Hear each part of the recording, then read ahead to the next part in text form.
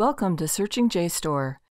JSTOR is a subscription database that provides access to full-text scholarly articles, books, images, and archival materials. To access the library website from the main CCAD website, scroll to the bottom of the page and click on Packard Library. You can also type CCAD Library in your favorite search engine. Bookmark the site for easy access. From there, go to Library Resources and click on Articles. JSTOR is listed under Popular Article Databases. If you are accessing the databases from off-campus, you'll need to sign in. Type in your last name, put in your student ID number that starts with 2CCAD, and click the Sign In button. JSTOR opens up in the basic search. Scroll down to see some of the collections they provide, as well as new features. If you have a simple search, you might want to use the search box above, but I prefer to use Advanced Search because it gives me more options. Let's do a search for British-Mexican artist Leonora Carrington, whose work was influenced by tarot cards. You can combine those two terms using Boolean operators. You can also limit by field. You can limit by item type, language, publication date. I'm just going to limit by English, and hit the search button. We have 24 results. Let's click on one of our articles to find out more about it. It opens up into the PDF, and on the left, under Item Details, you can get a remote access URL that will take you directly to the article. Search Matches tells you on which pages your search terms appear, and related text will find similar articles.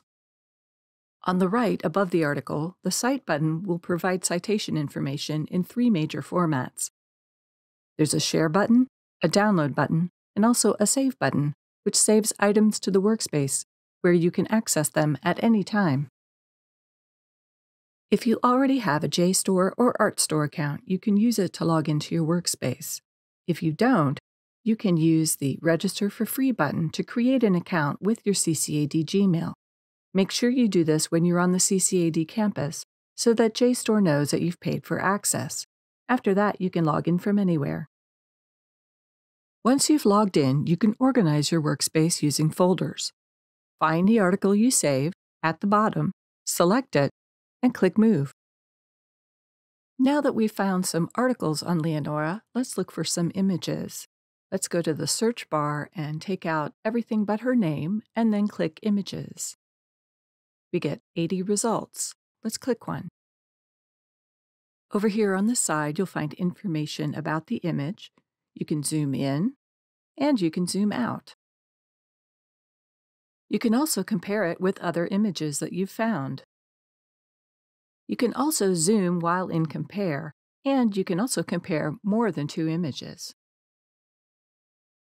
If you save images into your workspace, once inside your folder, you can present those images in the folder as a slideshow.